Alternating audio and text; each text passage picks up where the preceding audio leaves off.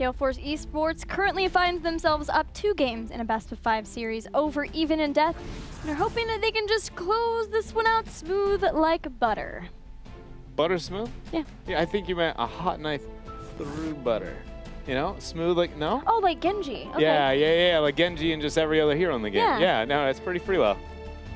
The Even and Death still have an opportunity. They've gotten a lot of what they would want in drafts, especially game number 1 on Sky Temple. They just have not, the promise is there. The opportunities are there. You know, Curse was a map that I didn't honestly think we would see that many signs of life from them. I honestly felt like Gale Force was going to kind of just, you know, have their way really throughout the entire game. So I like the fact that there was at least a little bit of resistance, you know. It just got to a point where even in Death, the keep play, you know, that was really the highlight for me. Because then it got a point where they're so far behind that they weren't taking anything because they can't. You know, it was just flat out just unavailable from them. I don't feel like they necessarily played too passively. It's just that Gale Force played that well. Yeah, Gale Force did a great job of being able to force mistakes, force Even in Death to leave a lot of people at the boss and try, like, they just were so scared of giving up that boss because they knew then it would be boss in all of Gale Force eSports, especially Illidan on top of their core losing the game. We're ready for game number 3, map number 3, I believe, which is going to be Tomb of the Spider Queen, likely Even in Death's choice. Yep, going to be the second map that they prioritize. Oh, Gale Force, given the old mix-up. They took us to Tomb. Honestly, this doesn't really mean that much. Gale Force, you know, their map priority recently actually has been a little bit different than norm. I don't think Tomb has been up there. Am I crazy? Give me a moment. Yeah, they've picked it, but what I have for their priority is 5 different battlegrounds, which is not normal for teams. So they are just shifting things around, trying things out, experimenting, making sure that they can have practice on every single battleground. The only one maybe not so much, definitely not so much actually, is Dragonshire because they always ban it.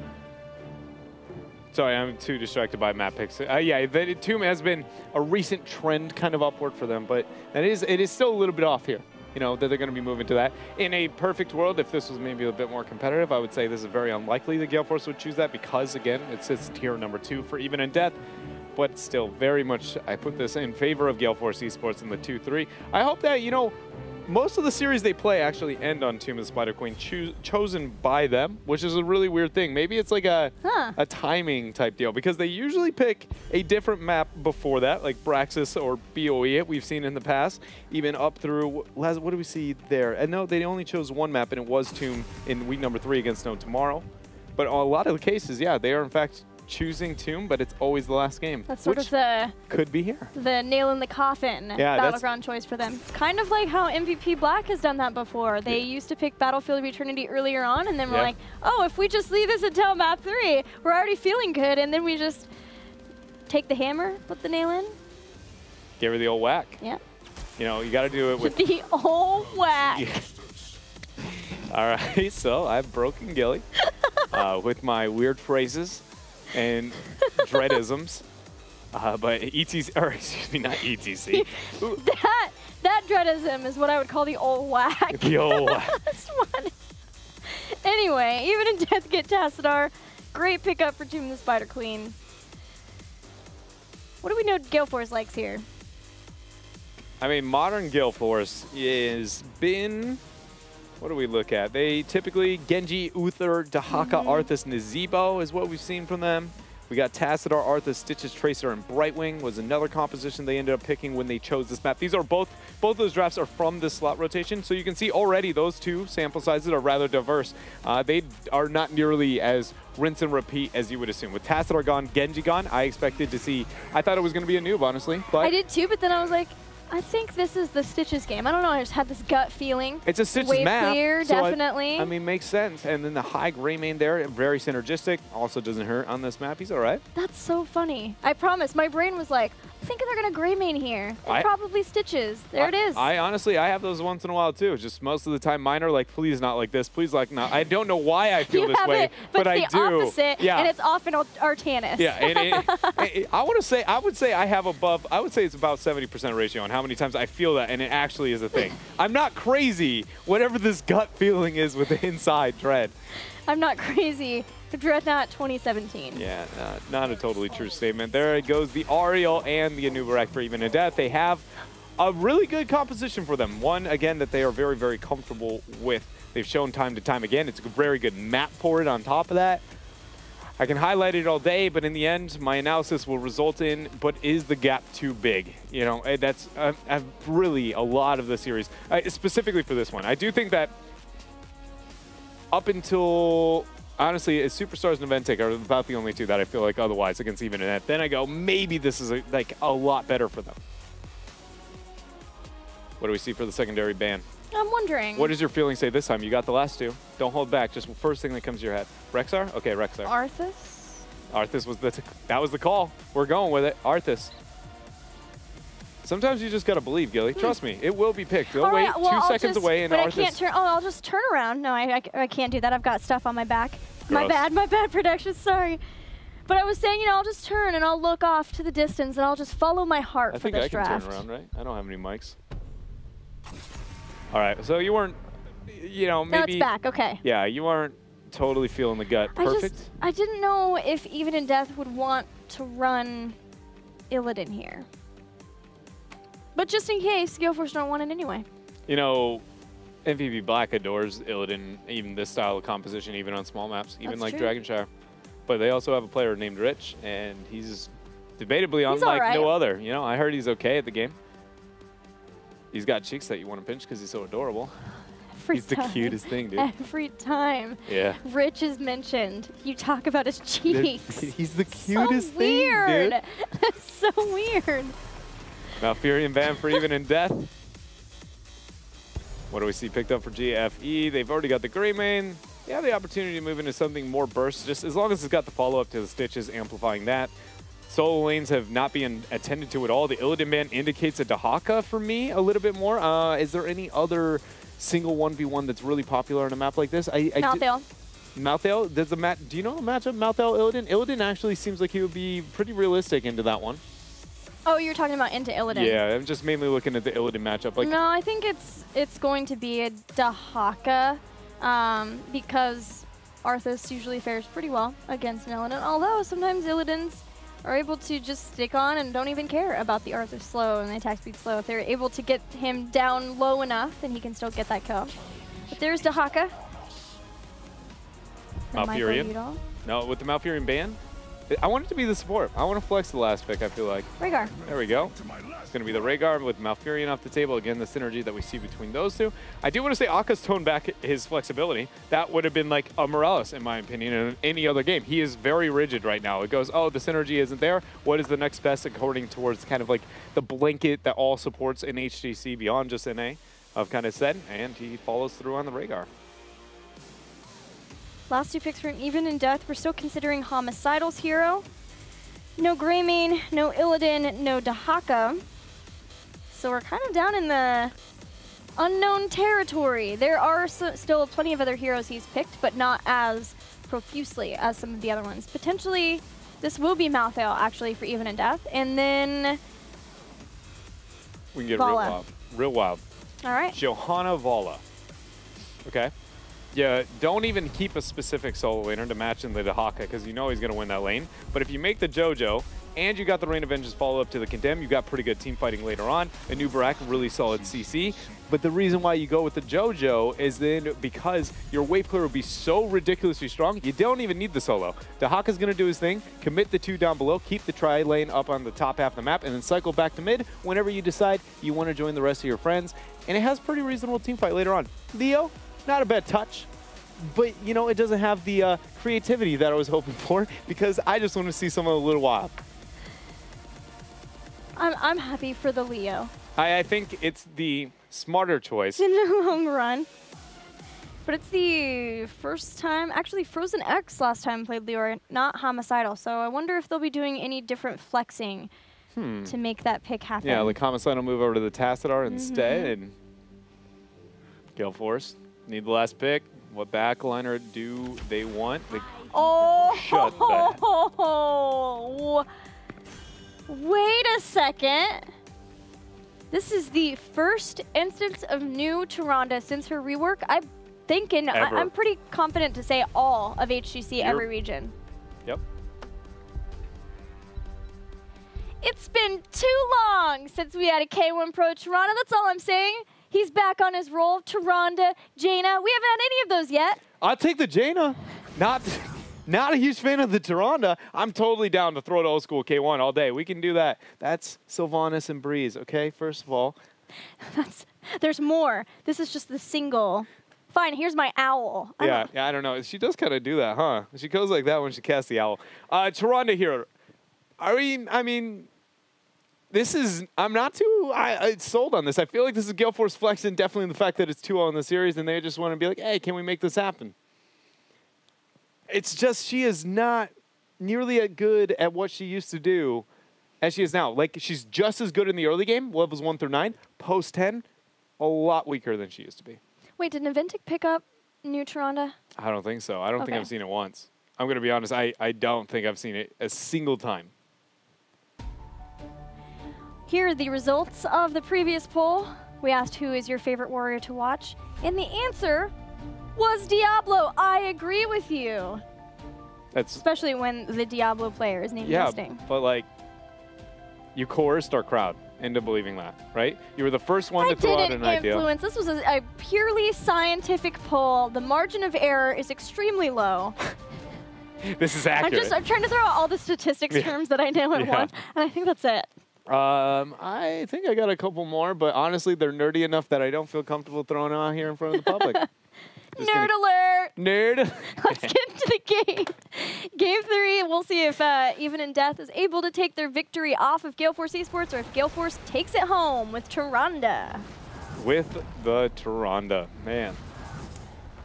Been a hot minute. We're going to keep track of her build all game long, and we'll see what they make happen here. The idea behind this, for anybody who's never seen an iteration of Tyrande, period, why you pick her in this style of comp is you look to get the blow up immediately after Caffeine pulls in the Stitch's hook.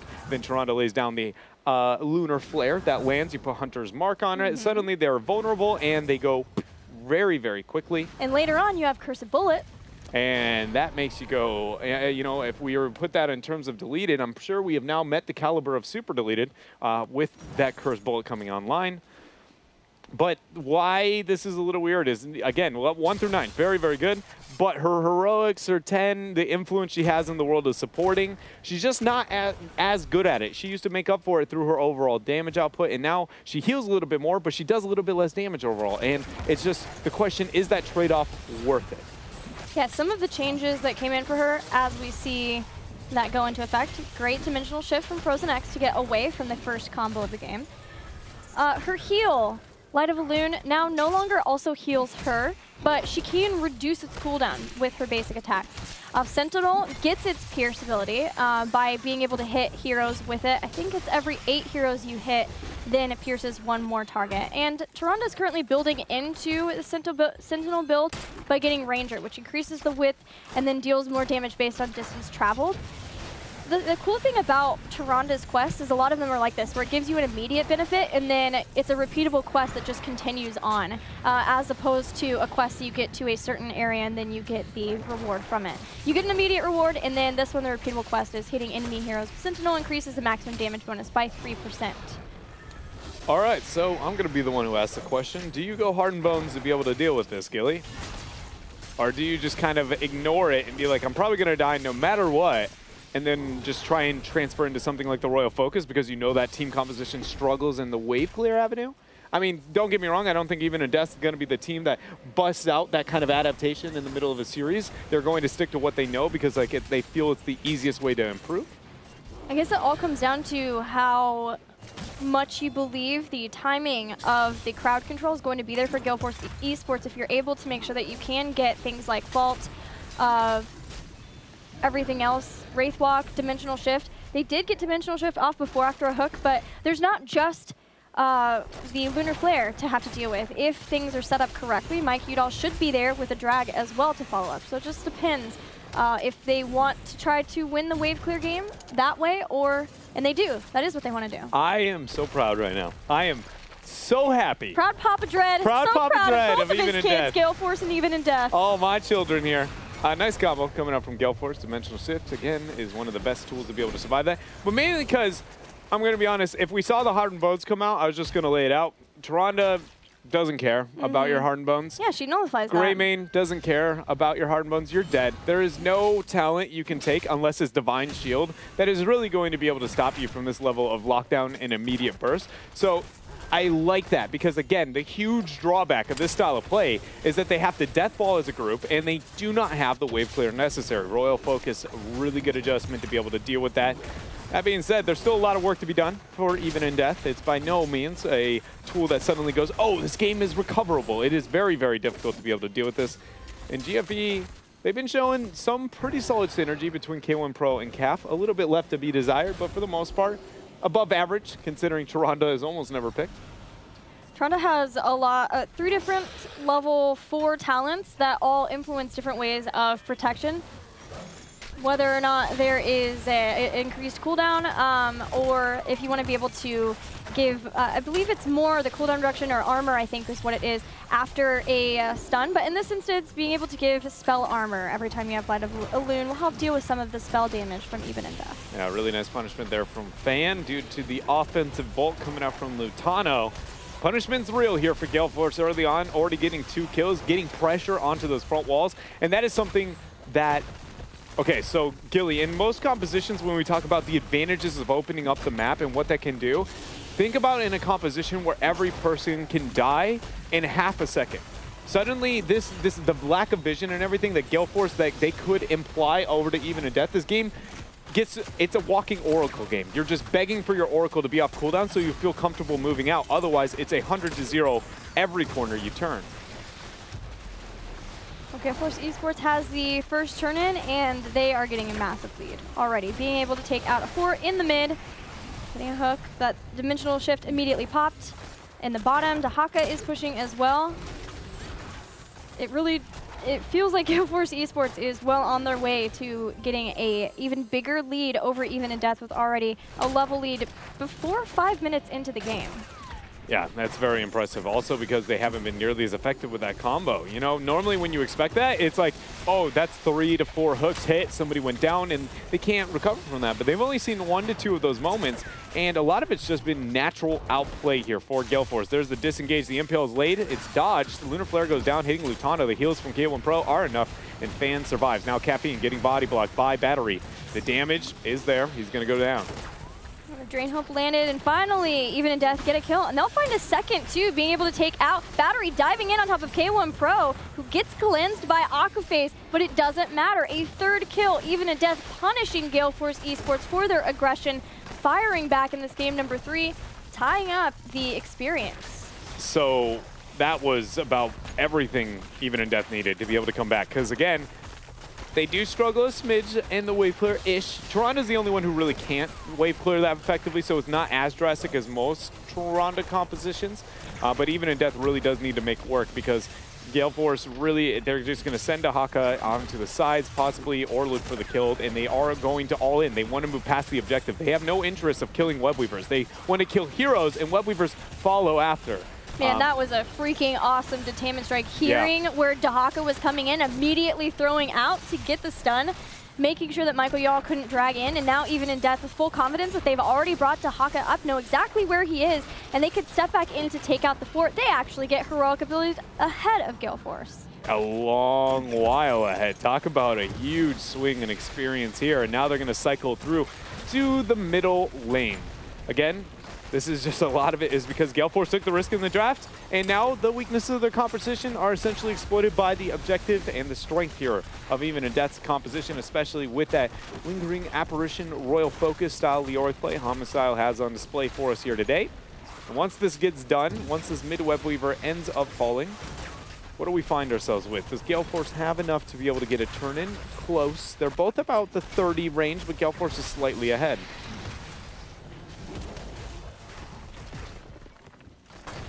They're going to step back. Only the bottom fort remains. Lutano threw out a Rain of Vengeance, seeing Michael Udall. Man, their handling of Dahaka is impressive. knowing where he's going to be stalking in and dealing with him, and they almost take him out. He's got the self-healing still. Ancestral Healing will heal him back up into Detainment Strike into the Force Wall. Battery's there. Michael Udall can't do anything in this fight. Yeah, Michael Udall has no opportunity to be able to keep him up, and there goes the Entomb onto Akaface, really just, you know, putting him there into a cage. And now the dog down. Gilly, I'm going to be honest, I think Even in Death has found themselves the second win of HGC North America because the composition that Gale Force has picked up was such a high risk. They haven't shown to have the coordination to be able to flaunt it off. And you're seeing the downside of Tyrande here now that she's made it past levels 1 through 9. She doesn't have the healing nor the damage to be able to justify that transition, especially going into the Shadow Stock. Now Gale Force is relying essentially on legendary rotations and abusing that Shadow Stock kind of flank potential. Yeah, this isn't the Shadow Stock of old where you're able to give cloaking to all of the teammates and then be able to heal back up throughout the end of it. This is just giving her movement speed and stealth, and then when the stealth is broken, she gets attack speed as well as the movement speed for an additional 5 more seconds. So it's way more about her own attack speed, her own ability to be able to follow up after hooks, after drags, and be able to get the kills. I don't think Even in Death are too worried about that. You know, if Howell gets dragged like that in the later stages of the game, they should be. I mean, don't get me wrong. The one slip up here and Even in Death may get punished, but Rhaegar, once again, found himself in the Entomb. Nice Detainment Strike lockdown. Even in Death gets another kill. Now, they are backing out. Looks like they have enough to be able to get themselves the turn in here. And, you know, we are yet to find the moment where that Royal Focus is kind of going off doing its own thing. In this next Webweaver phase, if we do see Homicidal kind of split off and run a 1-4, I'm pretty confident that this Webweaver phase is going to be getting keeps. This is only the second game we've ever seen Hal play Ariel in all of HGC. Usually when they're playing the double support, it's Frozen X who plays the Ariel or someone else, and then we have Hal playing something like an Uther. Hal's Ariel is insane. And the combos, the Detainment Strikes, with the way they're playing with Force Wall, with Entomb, they are just setting up the wall, and then he's got the follow-up always to make sure to get the stun. To be honest, when looking at kind of those lesser-known supports in NA starting way back, you know, kind of when I first got into commentary, Hal was one of my, on that underestimated level, you know, support. So no surprise that now he's made his way into HGC North America. He's flexing on some of those supports and displaying really great skill. It is interesting to see Frozen X kind of adjustment for, as a team, overall, and Homicidal ended up going down, but they got the keep. That is a worth trade. Only 11 gems were lost. Yeah, he's always the person who wants to go Battery turnaround just for a second, potentially to throw out an Impale, but there's the Force Wall there, so instead he's just burrow charging out, making sure that he can get out as well as the rest of his team. Leoric is the one to lose, but now Even in Death they've got a long way until a turn-in. Gale Force have a little ways up, but they need to still be able to get some gems. So Even in Death have some time to try to get some mercenaries on the board, get set up so that they can goaltend until they can get 16. I think if Even in Death doesn't win this game, there's only way Gale Force ends this game in a manner that doesn't end up being 30 minutes because of the composition. And that's just staggered death on top of staggered death while they're sieging inward. I mean, not a full 30-minute game, but it's got to be late, you know? It's going to be pushed into those later sides. Even if that did manage to get the keep early enough that I do think it's reasonable, they can get that pressure onto GFE. But with the strength that the players of Gale Force still have as a unit, I'm not counting them out. And the Stitches, K1 Pro, Tyrande synergy is still going to be enough to be able to, again, get any kill at any point in time. Homicidal pursuing. He's got an Entomb. He throws it down. Detainment Strike to get the stun, follow up. There's a cleanse, there's Ancestral Healing, but there's also a Force Wall. King Caffeine just cannot get away at all. There's also a Cocoon. One slam from King Caffeine, though, breaks K1 Pro out. King Caffeine stays alive, and that is a start for Gale Force to come back in this game. It's a start, but there's, you know, a lot of gems still for Even in Death. 27's enough to, you know, not too shabby, might be the best way to put that, as after they find themselves 2 Webweaver phases in. And the 16 tier is going to be closing in. With the 16 mark, they hit quite a few power spikes across the board beyond, obviously, the just generic 16. I almost want a boss call out of Even in Death. I feel like a Webweaver into boss call or a boss call 15 into 16 at the flat 15 mark would be a really good play. But one that a Stitches hook Tyrande can kind of really make easy work of if you just slip up a moment. God, usually when we see Wrath of Heaven, actually we're going to have to hold on to that thought because King Caffeine finds himself once again inside of a coffin. Battery barrels, Burrow charges right and underneath the Entomb and catches 3 more members of Gale Force. King Caffeine's already down. Alcaphase is being zoned away with the Force Wall. The fans in the backline hoping that he can maybe at least draw enough away from that chase. But he will go down in the end. Fan is dead. 3 members of Gale Force are just completely gone for another 30 seconds. What do we see Even in Death do now? They don't have enough for the turn in themselves, so it looks like everybody is transitioning up towards the boss. We've got 8 seconds till Stitches is there. By showing up through this minion wave alone, they are already displaying that they have interest to be able to pick this up. Owl is going to confirm those suspicions. So do we see Gale Force try to make that happen with Caffeine? Nope, the Webweaver phase turned in, denies it. You know, that's why you don't look away from the TV screen for half a second. Bodied. Now Gale Force have a turn in, but they don't have 16.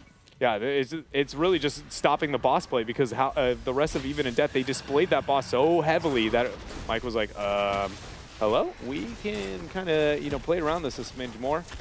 But it's Webweaver's lost on the side of Gale Force, you know, and that is, again, something they can't have. They need that. It's worsened by the fact of the draft that they have. If they waste a Webweaver phase, now body blocked in, Entomb, everything is being thrown down. Caffeine's dead. That is insane.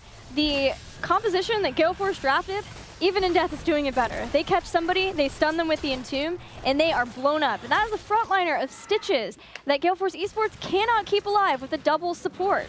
All right, so when you think about like the older version of Toronto, why she was actually semi-viable, especially like when looking at some of the ways that we saw Dignitas kind of busting it out, is because when you went into the Starfall, even though her supporting wasn't optimal, she did so much damage to everybody else after her death and pressured the front line so heavy, the support panics, had to keep them up, and then everybody else is dying to the Starfall as they're slowed. Then Toronto, somebody goes down, and you go 1-for-1 almost every trade, and then it's, can you win the fight after that point? Most of the time they can. Here, you see that exact same circumstance where it's the 1-for-1, but Even in Death is just flat, got the damage output so much higher, and Toronto is not moved into the shadow stuff. She didn't go into the Starfall. She doesn't have that 1-for-1 trade kind of opportunity on how those fights traditionally played out.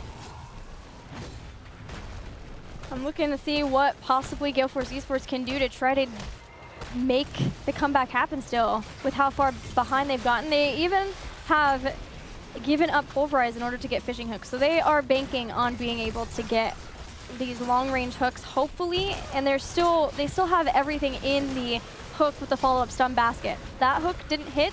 Cocoon is out. Even in Death is moving in. They've got the Entomb down. They're going after Michael Udall too. But everybody this time from Gale Force eSports is staying healthy through the initial burst. Now they might be able to make something happen. They have a Dragon. They've got a hook too. Battery is already used as escape once.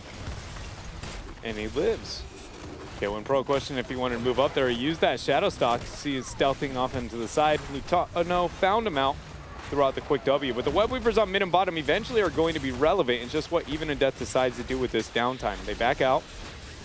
Hook does not land there completely through the uprights, and now it's going to be transitioning towards mid. Mid and bottom both at the 50% mark, meaning one of these is going to be cleaned up pretty easy. And it looks like Gale Force has chosen bottom to be that lucky winner. Even in Death are going to have Cocoon in 8 seconds. They may just be able to close out this game with these pushes. They're getting very close to 20, having Storm Tier talents way ahead of Gale Force eSports. The Webweaver's down. Homicidal used his Entomb out. Mike trying to get the burrow and force the fight. That's 20 gems on him, but nobody has this damage. Nice and Pale, almost max range. The Frost Chest, there we go with the Force Wall, pinning Mike Udall in the corner. And now that is 50 gems down for Gale Force eSports. 45 seconds where they're down going to be Member, and the Cocoon has found one more of GFB. Force Wall out there. Helping Hand saves Fan. But Gale Force eSports needs something to save this game. Even in Death are just about to 20 now. They know that they have the ability to push in with Dahaka being down, as well as the fact that they are on the cusp of having 20 and will get it with this keep dropping. Storm Towers are here. They don't push in any further. They are very happy with where this game is going. Yeah, I mean, at this point, It's the game, the win condition isn't screaming at, you know, when looking at the case of even in death here, it's not screaming because they have the 20 advantage, and yes, they've got all the keeps, but they got to find a way to manipulate GFE into making some misplay in some way, shape, or form. They don't have enough gems to force that. Knights are unrealistic, and with the boss gone for a while, but 3 keeps and 2 whole levels is enough time to where I just don't see a world where Gale Force makes it happen. Again, other than the freak circumstance of here's the fishing hook, Stronda combo onto somebody that isn't like the Tassadar or the Leoric. And even if they kill the Leoric, Leo is just like, okay, you know, that's really not that big of a deal. I'm probably the best person to have this combo used on. And if you thought the force walls were a problem before, now there's force barrier with the cooldown reduction there for Tassadar. Win and Death are waiting for the opportunity to close things out. They could even just step in with that 20 once again and see if someone ends up getting picked like a Leoric, then they just jump on top of them too. They are so confident that they could step up here and win the game versus Gale Force eSports, which is awesome to see. It's even in death up against Gale Force eSports, and to have that kind of confidence here. Aegis buys a bit of time. Lunar Flare comes out immediately after. The Impale is going to be there. Homicidal has actually already gone down. Look at Battery causing so much havoc onto the backlines of Gale Force eSports. He dropped the rewind, but nobody's end up falling. Only Leoric is dead. Calf falls so very low, but the healing is not there in time. Great force wall. Akaface the Impale, and he is dead. Gilly, I think this might be enough. Even in death, should be able to look towards the core. I think you're right. They've got the Giants there too. Battery, once again, it dives on top of Michael Udall. Shield of Hope being used to help Even in Death stay strong on top of the core while it's taken down by the Winions.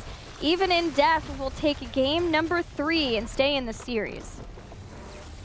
On top of that fight too, there was the Ancestral with the self-heal of Michael Udall, that combo in there. But man, I think Gale Force eSports understood what had happened that game. We're ready to get on to the next one. Yeah, it very much was the case where, I don't know, probably the point where I was like, I don't see how, you know, how they end up coming back was a little bit too early, but it very was like, the minute you could draft that composition and you aren't winning levels 1 through 9, and we saw those 3 kills on top into the Web Weavers, that is legitimately, you could not paint a worse picture for that kind of style of play, because what they want when those Web Weavers are moving through, they want to move past them to fight. They have no interest whatsoever in actually making the objective, get rid of it, and that's why it's such a risky comp to run on a map like Tomb. But the argument is that also the predictability of rotations of Tomb amplifies the ability to get it, so it's just, you can't miss. You need to have, you know, Caterpillar level hooks from the series that we had before.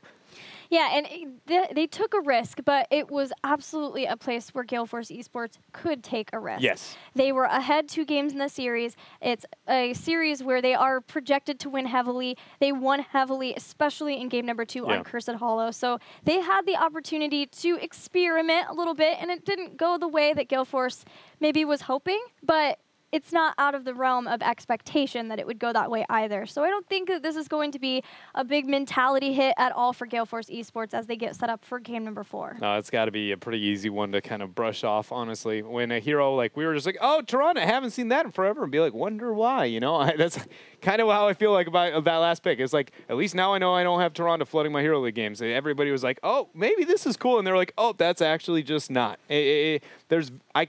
Honestly, when New Toronto got reworked, I theory crafted my butt off. I'm like, does she still have a spot? And I don't feel like it's there. I wouldn't say there's like a 0 cases, but it's extremely limited. If the map involves wave clear at all, I'm automatically like, everybody else better have a metric load. Otherwise, I'm going to be upset. I was about to say a bad word. I didn't come up with a sensory one fast enough. I'm sorry. It's metric okay. beep ton. Metric load will do. We can also see why, though, that is a favored battleground of Even in Death. They like to be able to keep the aggression going, and the fact that the lanes are so close together, it favors the type of the style of play that they like with the Vala, the double support too. So we'll see if they get another battleground that works out well for them. Gale Force eSports choosing first pick. I love it.